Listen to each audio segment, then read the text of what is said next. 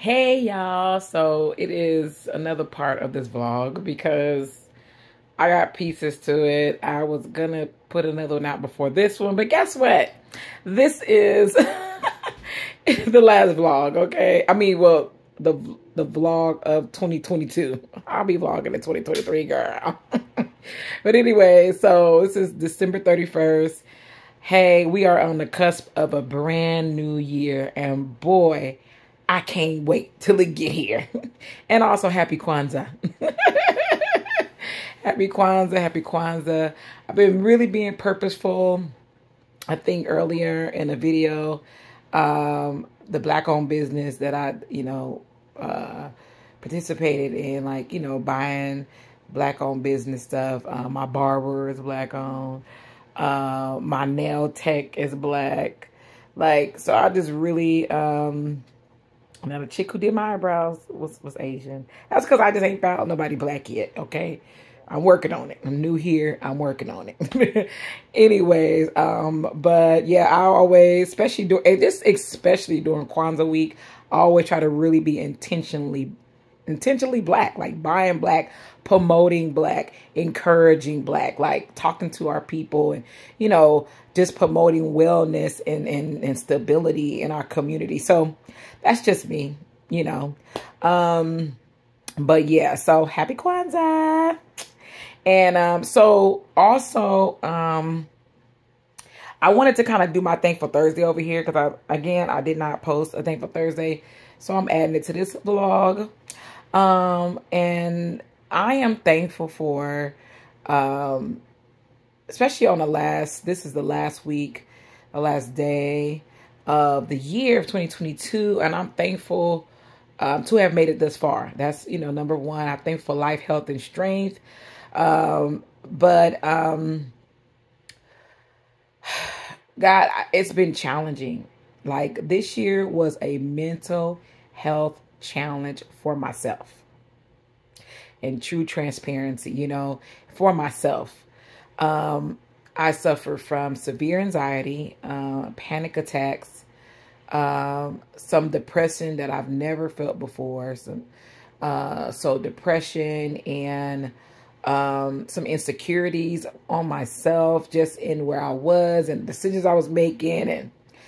And as most of everybody should know by now, I transitioned from my life living in Oakland, California. Well, yeah, living in Oakland, California for my whole life, right? And now I just moved to Atlanta, Georgia, right? For just a newness, right? A restart. I am so blessed and I'm so honored. I'm really impressed with myself for making this transition, although it has been a tough transition. I didn't know I would get emotional doing this video, but it's so real. Real emotions, real feelings. I lost my brother and my pastor, my friend, my confidant on the same day I landed here, which was not expected at all. He sent me away like that Saturday before. When he came to my house, I cooked. So he gave his blessing, and we had such a wonderful time. It was me, him, when I'm talking about him, Jabari Cargal, my sister, Naomi, and a good friend of mine, Maisha. She had never met him and until that night, and it was so crazy when she found out that he passed. She was like, I only spent that one night with him, but I could tell he was just such a great man. I had such a great time with him, just even that one night over dinner, and so to make such a big move in my life and also have such a big loss at the very same time, I couldn't tell you guys how I was going to make it this far. I can't tell you even how I made it. I'll tell you, my baby had a lot to do with it. Skyline, along with the help of the Lord. I'm just talking about just kind of getting through. Definitely prayers. Definitely my best friend in the whole wide world, Angel. My other great friend, Amber. Shay. These are people who I literally called on any time of the day or night, because I went through so much in my transition. Grieving by yourself is no fun. I came to Atlanta alone, alone, just me and Skyline. And not to have, anybody around me that I could really reach out and like really connect with at all. Like, I got a couple of friends here. My friend Annie, she's great. And a couple other people, but nobody I can really just like, really grieve with, you know what I mean? And so to have my family all back home in California, everybody's grieving. They're doing it together, being able to like go to his memorial and things of that nature. Like things I missed out on, I was able to attend his funeral and things. And so I'm so glad I was able to make that. But like, you know what I mean? Like the initial grieving and continue to grieve process with friends and family, that's just different, when you're alone. So I have to say that was really, really hard. And I'm just thankful to God, like I said, to my core people, my core friend, my core group that was just like there with me, there by my side, answering my calls, when I was having anxiety attacks, by myself. And, so they were there for me. They supported me. And I love them. I'm going to have them on the channel so you guys can really meet them and see them at some point. But anyways, and then, like I said, 2022 is just really overall generally very hard for me. It's one of them years to remember. It's one of those years to be like, you know what? Hard year. Yeah. It is definitely one of those years. I can't wait for 2022 to be over. I'm like, hurry up and strike midnight for real. The best thing about my 2022 is, of course, God just keeping me in health and strength. And I appreciate that. Of course, my beautiful and wonderful son, Skyline, who's sleeping right now. And because he's been there support for me. I'm telling you, I knew it was nothing but God that even had me to get the puppy. It was so crazy. My barber was like, hey, I got some free puppies. I was like, oh my God. And he showed me the picture, the video of them. And I was like, oh my gosh, they're so cute. But I thought I didn't have, sorry, y'all. I thought I did not have room or space in my life for a puppy. I was like, no, I'm going to be neglectful. I'm going to do this and then the other. And I'll tell you, if I hadn't got him, I don't know where I would be emotionally. Like, he is my registered emotional support animal. Okay, I had to get it done. But my doctor, she gave me a note and everything, because he was the only thing that really helped me to calm down and refocus, right? And when you taking care of an animal, it helps you to kind of and then their presence is always really lovely, but it also helps you to refocus off your mind going into those, especially when you have anxiety, going out into the deeps of thoughts that you shouldn't even be in.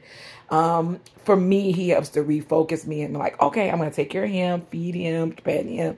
Oh, he's so cute. Oh, he's my attention. Oh, I'm going to love him.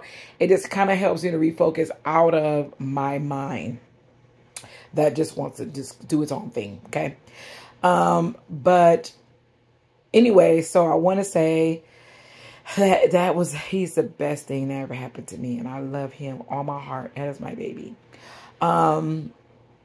And I really look forward to the rest of this year, to growing my businesses, Vanessa and Purpose, to continue to expand Vanessa and Purpose, to launch my new business that I've already been kind of doing behind the scenes, but I will definitely have an official launch in January of my second business that you guys will hear and know about.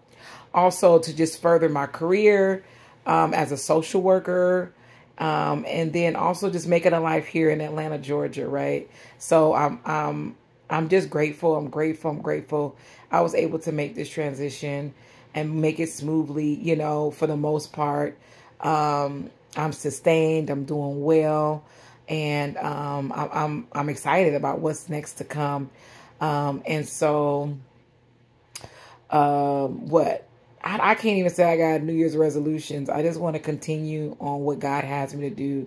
I can't, at least not at this time. Maybe later on, when I do one later, it may come to me on some type of resolution. Right now, I just want to continue on where God got me, and to continue to get stable, you know, in Atlanta, and, you know, secure employment, and a place and a car and all the things you need here. It's way different than the Bay Area. But I could continue to grow my friend network, like getting to know people, and it's just really, really nice to be able to be in the town and have friends. And so also a new thing for me is I am now a new member of Impact Fellowship Church, based out of Richmond, California. My pastor is Pastor Trevor, and I am so grateful for that. This beautiful man of God, he fellowshipped with Jabari Cargad, my former pastor, my late pastor, and my former church, Vision Christian Center. They fellowshiped with us. His ministry was birthed out of my pastor speaking into his life and telling him what thus said the Lord about him starting his ministry. And so therefore he started his ministry, and it is flourishing and doing awesome. And even though I am in Atlanta, he has members out here in Atlanta. He has members in other states, because our services are virtual.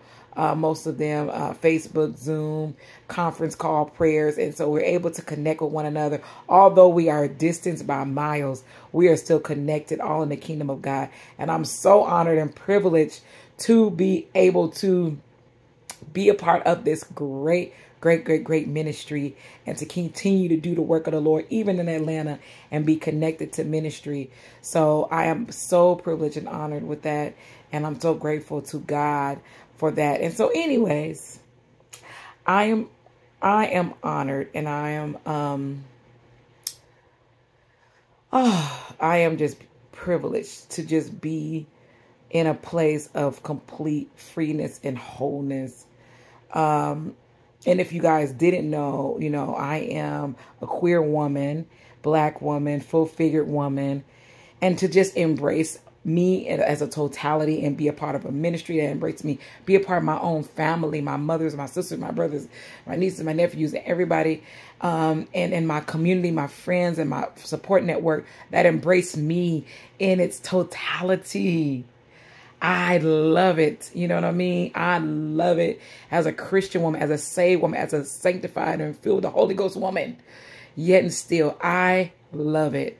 I feel a newness with God. I feel a refreshing in this direction that God has taken me into. I'm so excited about doing even more work for the kingdom of God, and coming to you all on YouTube and Facebook and Instagram and everywhere, and TikTok. I plan to do way more work in my social media platforms, and to really just get back, you know, get back busy doing what God has called me to do on my social media platforms.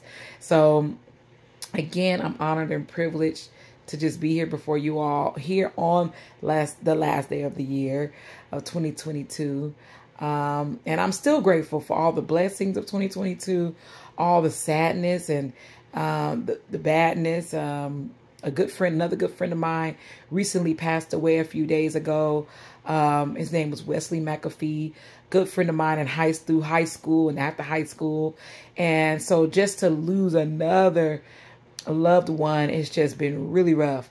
But I'm still grateful to God, and I still praise God, even in the sadness. So I lift everybody up, those that have lost loved ones on this year, those that are struggling mentally and emotionally.